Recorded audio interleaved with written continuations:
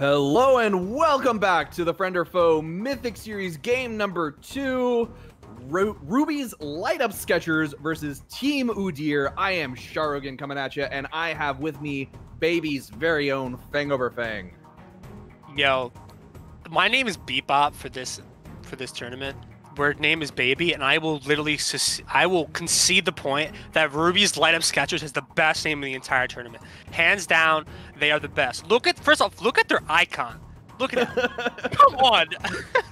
That is so freaking good, man. They are, and you know what? Anti, their top laner, he's a pretty chill dude. Had him on the lounge last day of Heroic, so that was on what was it? Mixing up my days here, Wednesday. So it's my days are just all starting to bleed together at this point, which this early in the season I'm not sure is the best thing. But look at that, we've already got a Seraphine ban, Staple Volley Bear ban, and then we've got the Lucian and the blanking on the deer, blanking on her name. Lilia. Ah, okay. Which is just Team Synergy, by the way, because her name is Team OOD. Team OOD, yeah, that's exactly why they're banning us. They're just like, don't give them the deer at all. So let me start simping a little bit and shout out my boy Antunes, who is a good friend of mine at the moment. And he has his life completely figured out. I'm very jealous of him. And I'm very interested in how he's going to play. He plays a lot of hook champions, and he's been telling me a lot since last season that he wants to stop bot lane. His nudity carry and photograph, who I believe is a master tier player. So I'm very interested in how this bot lane is going to play out. I am also very interested, and just based off of the bans that we have coming out on the side of RLS, it's very clear that they're also very afraid of that bot lane. That is 280 carry bans, Lucian and Draven. I'd have to go back and double check on the play history for Photograph and see if those are some champions that they regularly play, but I'm not positive. But just immediately, it seems like they're prioritizing bot lane on RLS, while OOD in the meantime is prioritizing jungle. So this will probably go to Antunes with the Alistar pick. Tristana is technically a flex pick on the side of Ruby's Light Up Sketchers, which I will say the full name every single time because they have the best name ever. But I talked about this again with on a stream with Mata, is that I think Tristana is actually a lot weaker than people think she is now with the debuffs to her AD. I think that her combo goes down a lot, and her all-in early is actually a lot worse. And they're gonna pick Samira. Whoa. Okay. So it's very obvious, in my opinion, based off of all of the champions we've seen banned and picked, that Photograph likes the spicy. They like to play those big, the BDE on Photograph is clearly coming through for me right now. I don't know about you. Oh, I'm looking forward to it. Like I said earlier, Antunes says that he wants to stomp bot lane, play aggressive, and he felt like he couldn't do that as much on these other teams. So Samira and Alistar is definitely saying, yo, what up? Like, what it do? And then you've got the immediate response of the Morgana on the side of Ruby Light Up Sketchers to basically say, fine, you want to try and go in? We're just going to stop everything you try to do. And then we've got an Orianna pick coming out. So there's a lot of overall AP damage on the side of Ruby's Light Up Sketcher that I'm seeing right now. And not a lot of tanks. So obviously they prioritize mid and bot lane picks early on. So it's I'm kind of wondering what Udir's response is going to be. So I'm a bit confused as to why they picked Orianna right here, because if you're picking Tristana, technically it's a flex pick, and if you're going to pick it first pick, it should be a flex pick, and that's why you pick it. They're just immediately ruining that flex pick, and it gives you the ability to, counter mid, which is what they did. I mean, I don't think Galio is really a counter matchup for Orianna, but...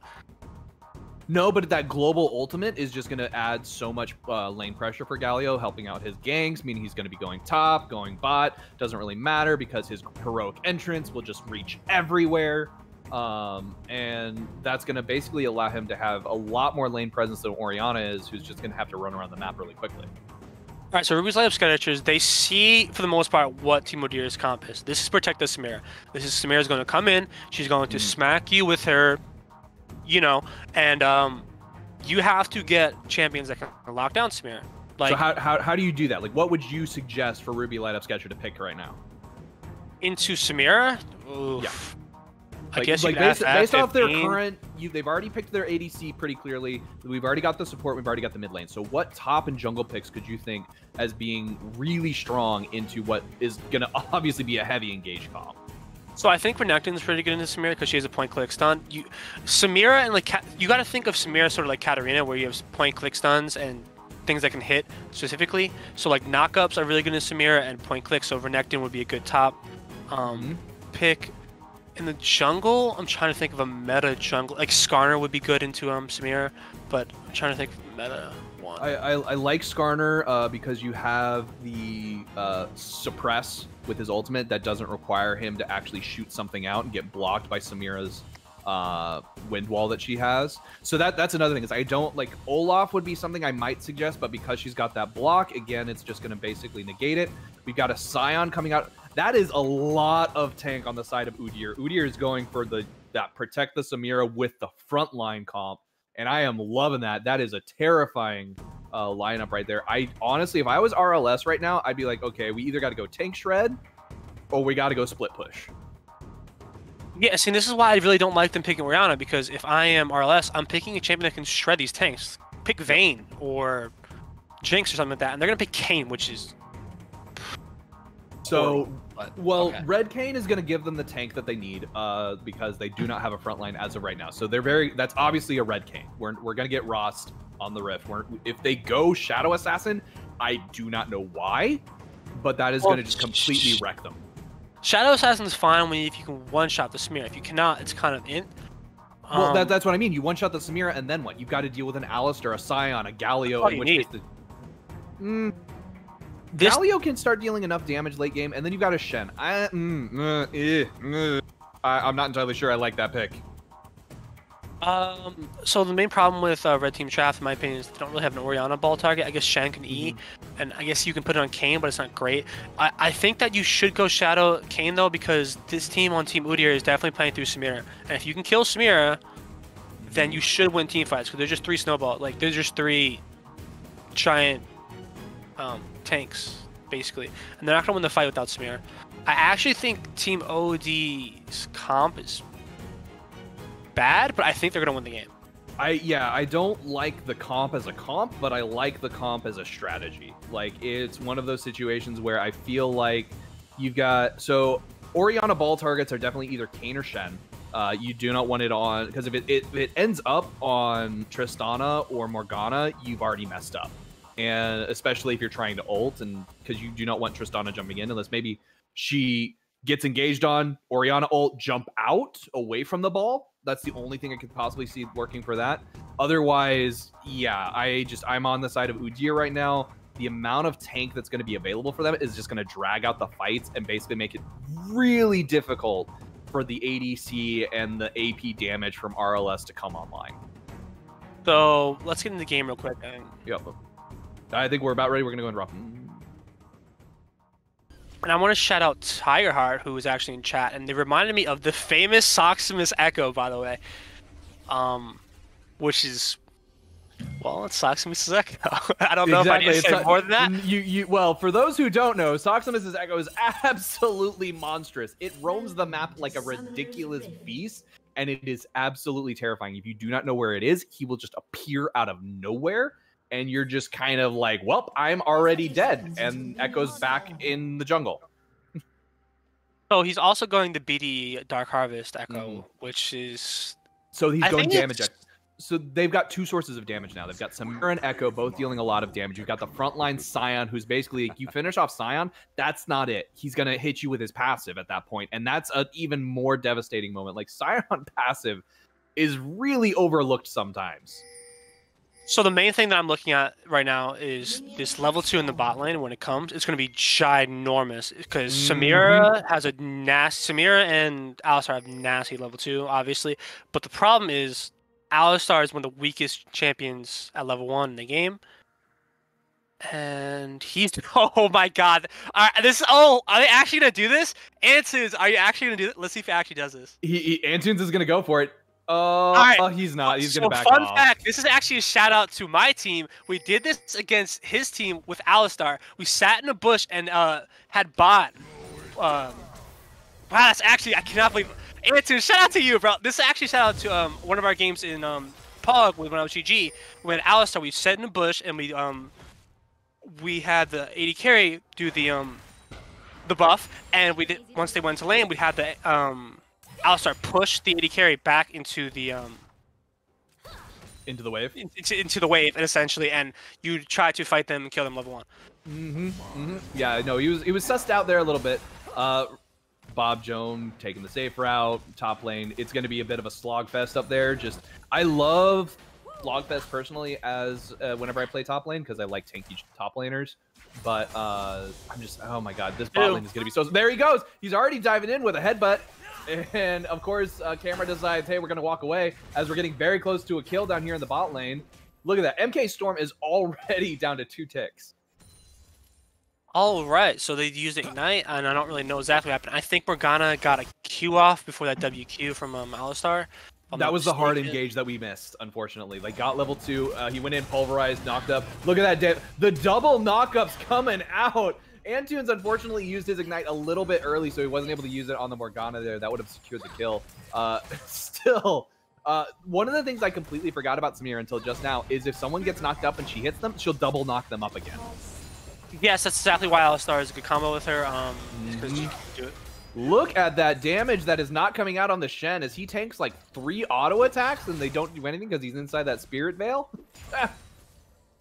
All right, so I will say if you're Kayn right now, which is he's going Fred Kayn like you said earlier, which is because he's going Conqueror, and he should be looking bot lane 100% because this bot lane is looking to kill this Tristana early.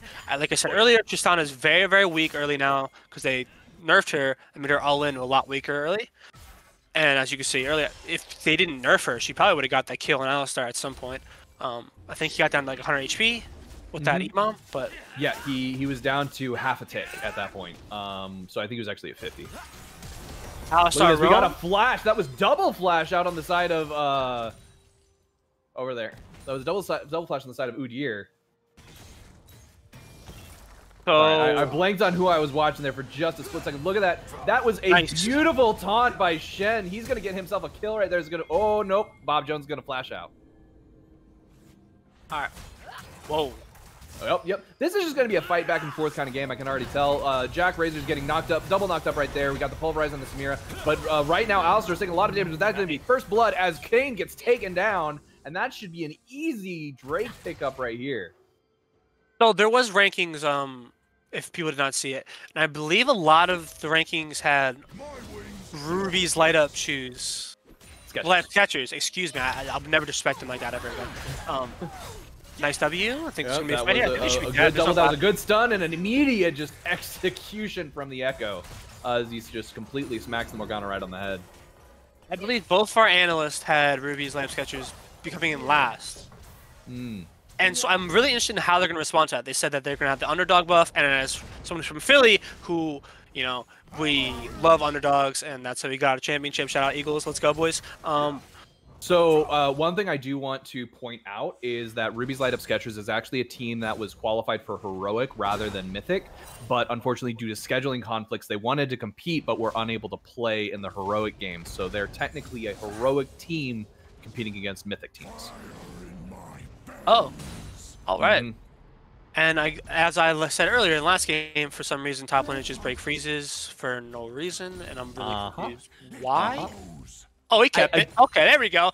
All right, he disrespected me for disrespecting his play. My bad, Bob Jane, or is it Bob Joe? I'm disrespecting the heck out of my boy. Simon. You are disrespecting them so much right now. He's going in on these fights. I'm not entirely sure if that's what he wants to be doing right now. He does need to try and break this freeze, but you're not going to break it by attacking the enemy laner. So not to go on a huge fang. Oh, okay, there's going to be an engagement. Look at that. We got it. That was a very good spell shield by Jack Xander. He just immediately alt-clicked E right there, giving himself the black shield, keeping him from getting knocked back and pulverized. This is very good by Photograph. They are going to be... Look at that, but it's Black Shield is on cooldown, so that's when you engage. MK Storm is taking a lot of damage right there, and that's going to be a 4-man gank onto the bot lane. This is going to be an easy dive. That's going to be a Morgana taken down. MK Storm is having to back out. They're having to get behind the turret, and this is... I'm assuming this is going to be a Drake as of this moment right now. We've got Pengu Soldier. He's probably looking for the steal, but I don't think he's in a level situation to actually be able to do it.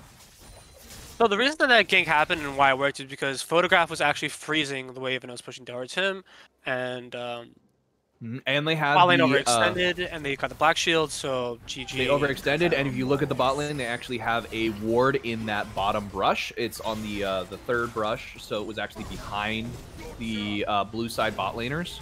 So it allowed for an easy TP. And right here, we've got a fight going on in the mid lane right now, as Burbs Aren't Real takes a lot of damage, but doesn't go down. But that is going to be, like I said, that was an easy Infernal Drake over to the side of Team Udyr. So my prediction for the Drake is Mountain. Mountain. I'm predicting Mountain Drake. I'm going to. I have to. I'm going to take it up. I will 100% agree with you. You were right last time. I do not want to be. I didn't make a prediction. I want to be 1-1. And here's the reason why I'm thinking it's Mountain Drake, because you've got a Scion, a Galio, Alistair, and a Shen, and probably a Ross. Again, it's not a 100% random equation for those Drakes. It is very influenced by team comps, and so that's actually something I think some teams are taking into account when they draft. Most teams aren't, because it's such a minor thing, but it is something to keep in mind. So not to gear towards the Fang over Fang sideshow, but one of the teams I'm very much looking forward to playing is Udyr, because like I said, I believe that their bot lane is one of the bot lanes to watch. I think that. Ooh, that was a good cue. The Lollipop managed to actually get the hit, but this Photograph realizes that they've got the damage, so they're going to go ahead and go in on that, because that is AD damage, not AP, and so it's not blocked. But look at that Shen ult coming in for the shutdown on Samira. Listen, he inted right there, but you know what I'm going to say right there to Shuriken. We have the leader for the BDE award in this game right now. That was 1v2. He said, what's up with it? He ran in there, was like, I'm going to kill them. I mean, he inted, but that's why I love to see from players in FOF. That was some huge BDE. And look at this. Anti is, once again, he decided to TP back top lane to go ahead. And we've got a fight here in the jungle as well as Kane. Ooh, that was a good Oriole pulling Big Twig back into the jungle, but it's not going to be quite enough to get him killed. And he's going to kind of walk on him out, heal himself up a little bit. But yeah, big BDE across the board. That was absolutely insanity from Photograph. He's gonna keep doing that, and that's how you have to play Samira though. You cannot play Samira scared. You have to go in the BD, and you have to smack it around and place it on the table. And Anti is so scared right now. He's hiding behind his own turret, trying to get minions with the passive. Look at this. We've got a huge dive coming out right there. That's Anti trying to get a kill. He doesn't manage to get Soximus. That's going to be a flash by Bob Jones. Bob Jones might go down to... Nope, he's not. Thanks to that tower shot, it's going to let him out. And right there, the Rift Herald's going to come out. That is going to be an easy... What, 2 plates? 2.5. Yeah, 2.5. 1.5. And I talked about this last game. I still think it's kind of sus. I do not think that putting Rift Herald in the top lane is really worth it. I think you should always try to put it in the mid. Good engage by Antunes. Okay. I think the only time you put it top lane, good. Look at that Antunes going in on MK Strom, getting a lot of nice knockups. The Black Shield came out a little bit late, so it wasn't able to negate the CC, but it wasn't enough to actually get the kill. What I was going to say about the top lane Rift Herald is it's only really good if you're going to be able to escort it. Look at that. Antunes going into the back lane. He knows that they've got this. They've got the damage. They've got the tank. They don't care about diving this turret. It's not going to do anything to them, and that's an easy kill for Photograph. This right now is a BD, oh man, this is so much BD right now. This is a ginormous BDE difference in the bot lane. There's a 30-40 CS difference in the Samira, and again, I think this is a great learning experience for Ruby's Light Up Sketchers, because like I said, they're a heroic team in the Mythic League. They're playing with the big boys, and these guys are going to know exactly how to capitalize on the mistakes that RLS is going to make, and they're showing here why it is so risky to go up against them. And so far, I believe that, which is what I'm not surprised about, they were a former Kuro team, like you said. Their biggest mistake so far is their wave management, for sure. Their Shen is just randomly pushing into Scion, and Sion's getting freezes. Same thing is happening with Tristana. It's pushing into Samira. It means very hard to keep a freeze on Tristana, since her E passive will push wave over time. But they're just pushing ginormous waves, and that makes them step up, and Samira wants to fight you, so the longer wave will... the longer lane will make it so that she can... And I don't like that TP by Oriana right there. I mean, it worked, but Big Twig could very easily have engaged on that and done a lot of damage to Ori right there. All right, How many stacks does this Echo have, by the way, in his Dark Harvest? Is it 4? Okay. Okay, so that's So actually right not now, a lot. No, right now But he's that's about to get himself actually- another one right here as they're going to go in on Jack Xander. Nice. Jack Xander getting knocked up right there, taking a lot of damage as him and Echo both just kind of whittle him down. And that is an easy pickup on the Morgana. And there's no Stay United, so... Pango, you don't want to fight that, my man. You want to back off. You got to make sure you become a full champion and become Ross before you go in. Look at this. So far, I would say that Orianna is playing the best in your team so far. So I think that you should try playing around mid more. Yeah, you got to try to get these Drakes. Bot lane is going to be super far ahead. On the bright side, Tristana skills way better than Stamira does. Orianna skills better than Galio does. I think Pengu was looking for a steal, but he got they saw him coming in, so they were able to just kind of scare him off, and they're just basically going to give up this Drake, and that is going to be a win Drake over to the side. Oh, and I was wrong. It's an Ocean Soul. You betrayed me. I can't believe you've done this to me. Wow. It looks like my clairvoyancy is only good in certain situations. On the bright side, we get to get some ASMR. You hear the raindrops outside the window. We do get some of that, and I do think that if RLS is able to pick it up, an Ocean Soul would work in their favor. Mountain Drake would be more beneficial, but it is possible. Look at that. So Jack Xander missing the Dark Binding, and that is just so dangerous for Morgana. Morgana needs to be landing those Qs, because if they don't, then that's going to be so much missed damage because of the route is just so long. Look at this. We got a flash over the wall as Soximus jumps on top of Burbs Aren't Real, and Burbs just goes down almost instantaneously. They're just going to come over here and clean up the Raptors in addition to Pengu Soldier. No, they're going to let Pengu Soldier go, but they're going to take the other birds. What I find very interesting is that this Galio is going, he rushed Boots, which I guess is to help him roam, but the problem is he does a lot less damage. It's interesting. I feel like Big Twig knows that they don't need to worry about damage early game for Galio, because that's not the name of the game. The name of the game is protecting Samira. So you want to finish... He finished the boots early, which gives him the MR to deal with Orianna in lane. It gives him the tenacity to deal with Morgana when he goes for those bot lane ganks.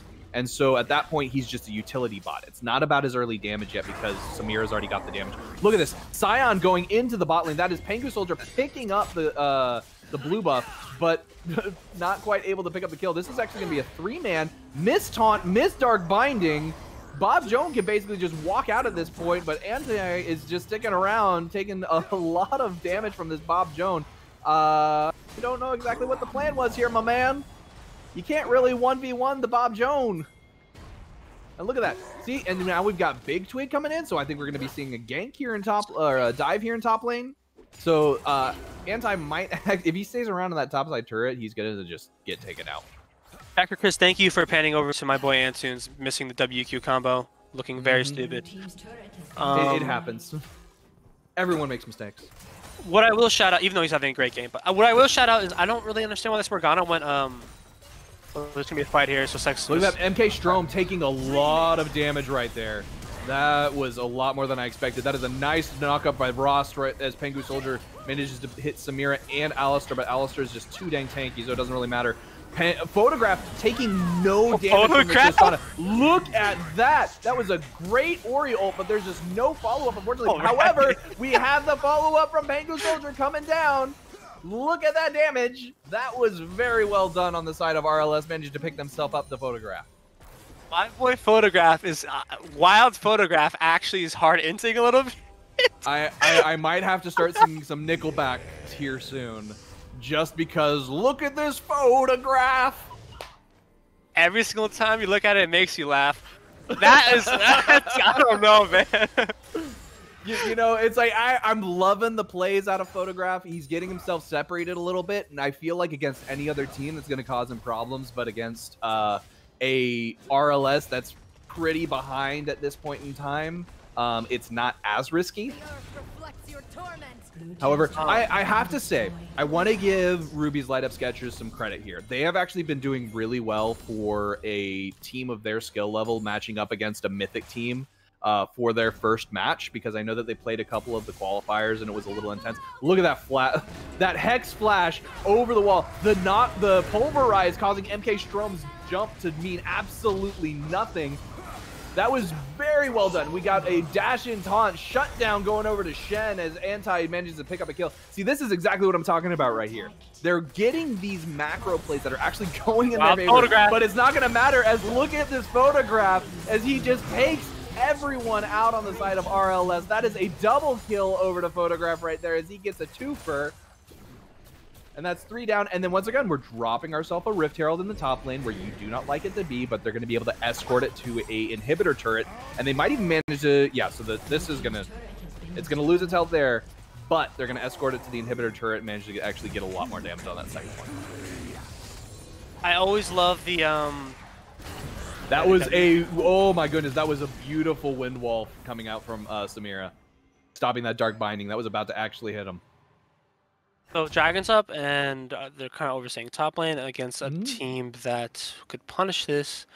It could be slightly bad, but I think that blue team is just, you know. I feel like RLS is on the back foot right now, and they know it, and so they're trying really hard to come back from this. See, the warding game for Ruby's Light Up Sketchers is actually pretty good too. So we've got a control ward in that bush right there, and they're actually managing to clear out these wards. They've got semi-decent vision in their own jungle, but it's all defensive wards. All right, so on the bright side. Yep, on the bright side, we got Bob Joan coming in as this dragon's about to get taken down really easily by Soximus. All right, on the bright side, Kayn is 10, and that goes 10. So you could try. Oh, you're not even going to be able to get it. No, they're not even going to be able to do anything. Because right here, we got the huge fight breaking out in the bot lane. We got a nice taunt coming out from Galio. That's going to be an ultimate coming out from Ross. We've got the knockups coming out. That was an Ori ult, I think, that caused them all to get pulled together. I'm not entirely sure what happened there. It was nice Ori ulti to save his life. Sion is just walking into their face and just smacking them like. Sion has already reached Garen levels of health.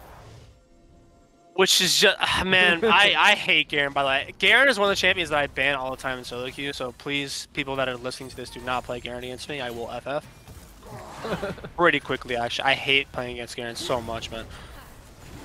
I feel you, and unfortunately, it's like it's one of those situations where if we're looking at the item builds right now, we don't even have a finished item on the side of Tristana. We have an Executioner's Calling, a Quiver, and that's and finished boots, and that's pretty much it. They are nearly, that's like 53 CS down. That gold difference is massive between them and the Samira. Yeah, Kayn is also, Kayn's transformed, okay. Yeah, he's already gone into Rost mode, and so he went straight blue. We knew that's where he was going to go. And again, we've got, that's a blue buff over to Rost as he manages to get the Smite steal, or Smite win. However, it's not going to matter as Galio comes in, gets that damage, and that's going to be a double buff going over to Bob Joan. So let's try to get away from the flaming of the blue team, since they are the lower team and they're red team did make good plays here. I think Antunes Grome's really good with his emojis. I think that Photograph is being wild as hell. I think Bob Joan, top lane, is being a great tank player. Soximus is disappointed me a little bit. I think his famous Echo actually needs a little work. I don't really like his plays that much, but they haven't been as flashy as they usually are, for sure. However, I think that also has to be chalked up to the fact that the rest of his lanes were just doing so well. There wasn't a lot of positions for him to really shine. He's been more power farming and helping with dives. That's really the big spot where they need an Echo, but you've also got a Galio who can do the exact same thing. So if I'm Ruby Light Up Sketchers and I am a team that is mostly gold players, I think, if I'm not mistaken, in the Mythic League, I would say that they should consider playing perma-scaling. I completely agree. I feel like what Ruby needs to look at doing, see, you're going, like, I feel like the Shen pick was actually not a bad idea. Shen pick was actually a pretty good idea, but it's going to get caught out here as Anti just gets completely flanked. There was nothing for him to do there. There was nowhere for him to go. We've got a fight happening here in the mid lane, but there's just, the comp that they have is too hard to execute.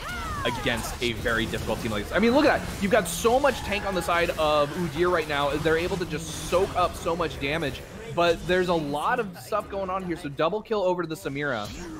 And we're getting a flash out right there. Echo gonna dive in onto Pengu Soldier. Pengu Soldier's gonna die under tower. There's nothing that RLS can do to respond because they're so far behind that even if they're even if they had the right items, I don't know if they'd be able to execute their comp just because of how far behind they are and left everything else. Look at that knockback on Anti, just knocking him away from the inhibitor from the Nexus turrets, and they're just gonna take that first one down. And we had a Baron sneak somewhere in there. Did I completely? I know they did it. No. They did the Baron like 3 minutes ago. I'm dumb. So, what I will say is, I think this is one of those games that you try to throw out in the textbook. I think trying to analyze this is just going to tilt you even more than it is. So for future games for RLS, what you were saying permanent scaling comp. So I'm guessing that means like Senna, Jinx for the 80k arrows, Senna, Jinx, that kind of things. Easy to play scaling things, so you can go you know, Azir scales very well. I mean, he's kind of hard to play, but I feel like hard tank Kassadin is also a good advantage for them because we are in a tank meta. So getting them the Alistar or the Leona so that they have that. Rost was not a bad idea from a tank perspective because you do have CC, you have knockup. You combine that with something like a Jinx or a Senna, so you've got your front line and all that.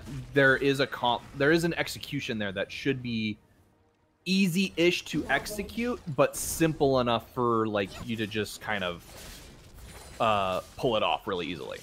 But what I will say is, if you're not going to go the permascaling, which is, you know, that's fine, you should go comps and team comps that should win team fights. Look at this. We got poor Burbs Aren't Real getting caught out as they decide, yes, you're right, Burbs aren't real. They should go away.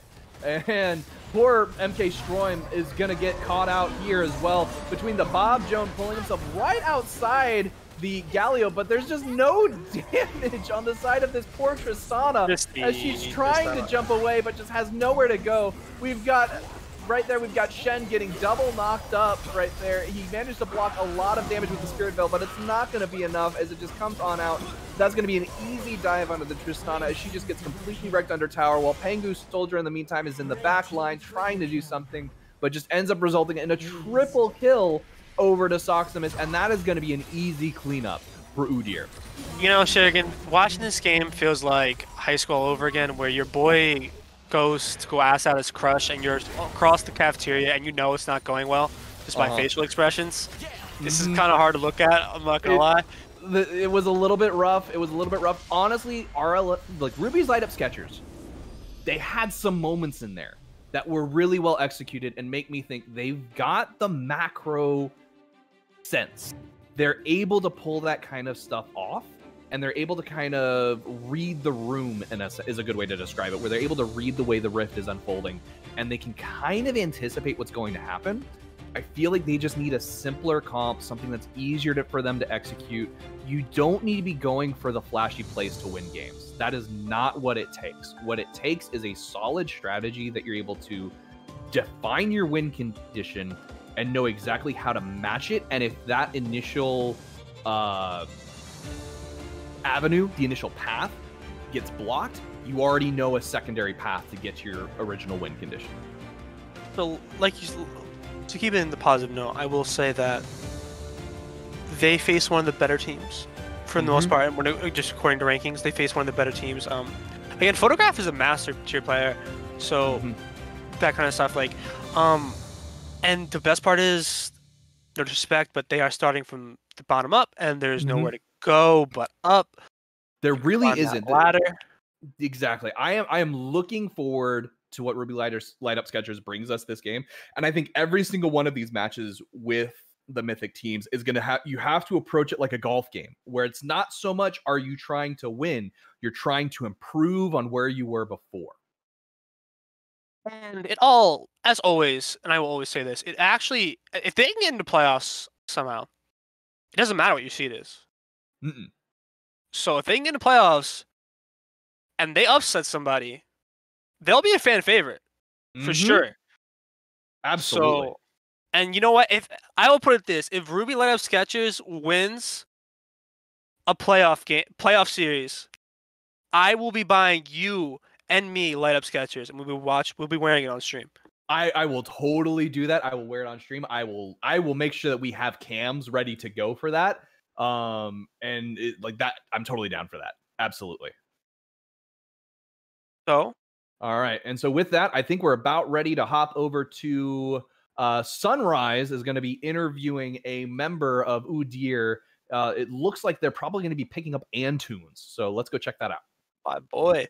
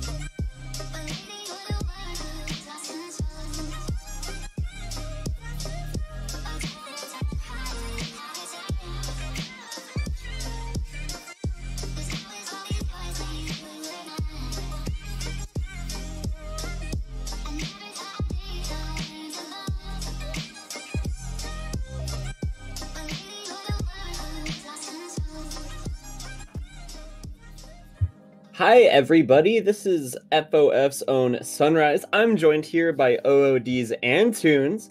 How you doing, man? I'm doing pretty good. How about you? I'm doing great. First and foremost, I would like to ask you, you were on Poseidon Gaming last split, right? Yeah. What's the transition to OOD like? How'd you end up with those guys? Well, it was all on POG. Everyone was just like friends IRL.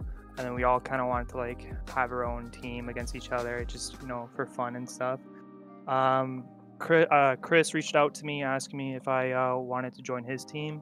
I said sure, but apparently the time frames for the Heroic League was not really fitting into my schedule. And then Bob Joan reached out to me asking me if I wanted to hop on the team. I was like, sure, why not? All right, that's pretty interesting. Can I ask for your thoughts on the draft in that last game?